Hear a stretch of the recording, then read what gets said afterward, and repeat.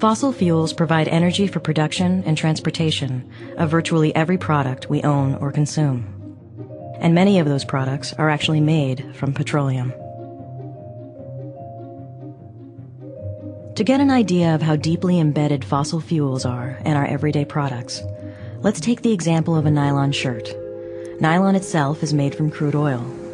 An enormous amount of energy is used throughout the process of creating the shirt, almost all of it fossil fuel energy. First, the crude oil is extracted from the ground.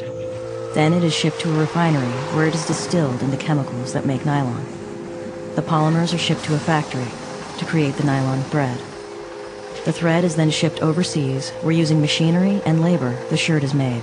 Then it is shipped back to North America and trucked to a store. The consumer drives a car to the store, buys the shirt, and drives back home. The shirt is not only made of oil, it's awash in oil. A similar trail of energy use can be followed for nearly every product we consume. But nowhere are fossil fuels more critical to humanity than in the production of food.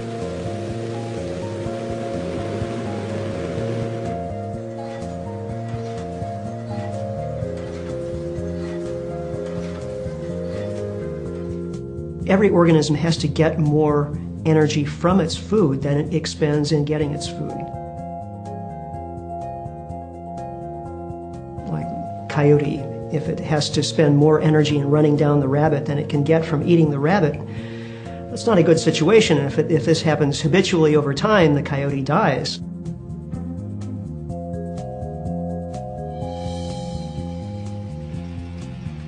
We human beings have been able to get around that constraint through the use of fossil fuels.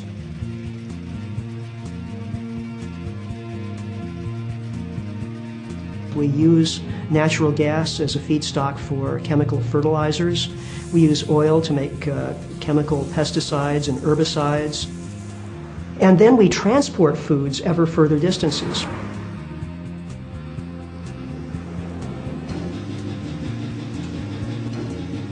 We're using far more energy than we'll ever get from eating the food. For every calorie of food energy we get, we've invested something like 10 calories of energy in growing the food, transporting it, cooking it, and so on.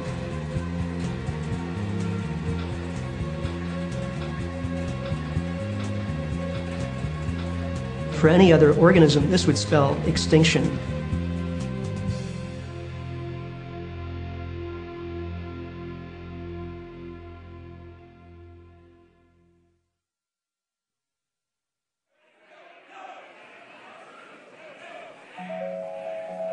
One of the foundational myths of our culture is based on a truth and a lie.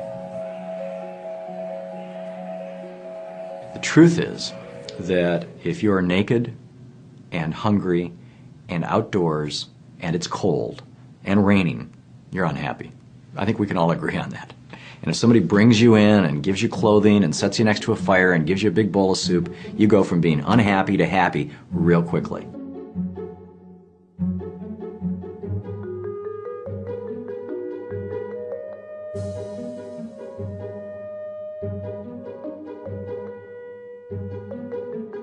Your basic needs are met.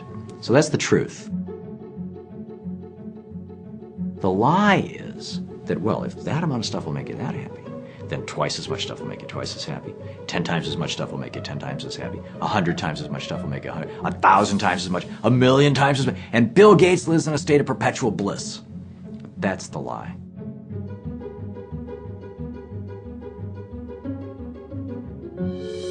It's one of the things that is driving us to destroy this earth and ourselves.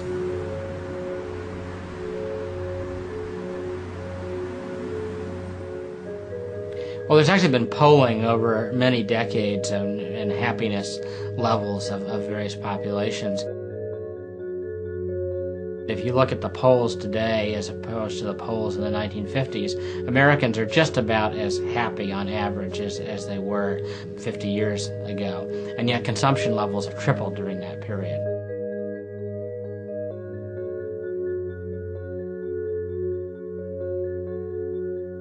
Now, That being the case, how is it that we've compelled ourselves into this world in which material growth becomes the primary focus of almost all of our endeavors? And what we find is that, in many respects, the power of this myth, again, overrides all the data that suggests we've far exceeded the level of consumption required for a sense of personal well-being.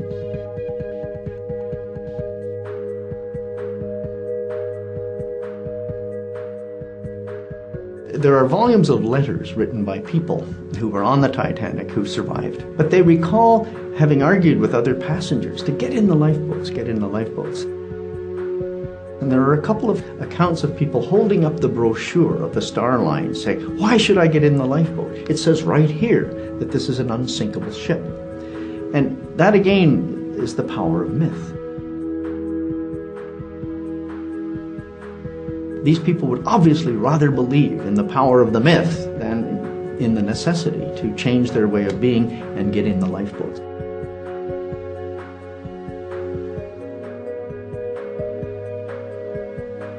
Well, look, we're all looking for lifeboats now, and we should be encouraging each other to get in those lifeboats. Abandon the myth. If we keep behaving this way, the ship will go down.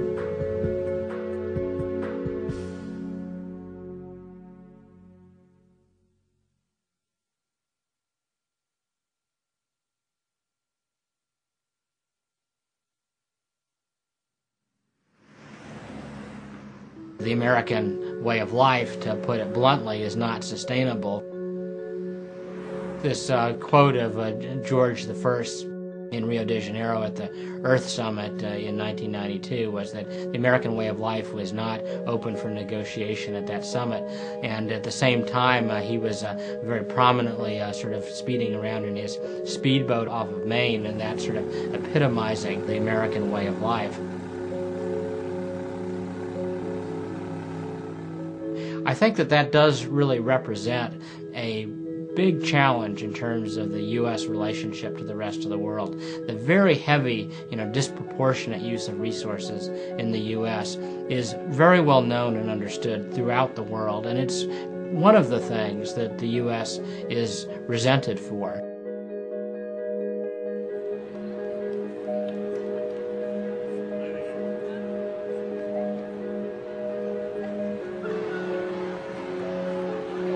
When I hear our leaders tell us that the American way of life is non-negotiable, the first response that comes to my mind is, well, yeah, maybe, but, beyond a certain point, nature doesn't negotiate.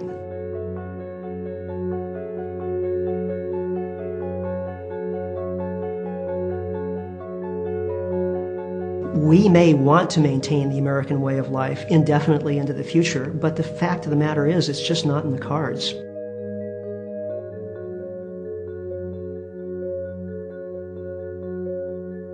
The world does not have the resource base to enable us to maintain this way of life. And ultimately, that's a good thing. I mean, if you could imagine the rest of the world attempting to live as we are indefinitely, the consequence would be the destruction of the biosphere.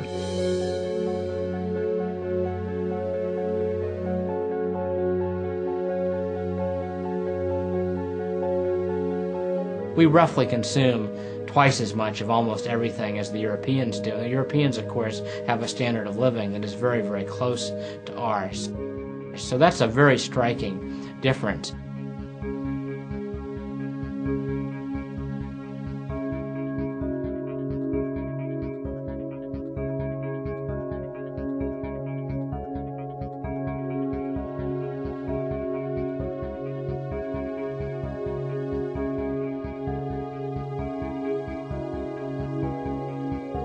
Not only do we use the most in the world, we use 25% of the world's oil with 4.5% of the world's population, but we're actually expanding our use of oil on a year-on-year basis.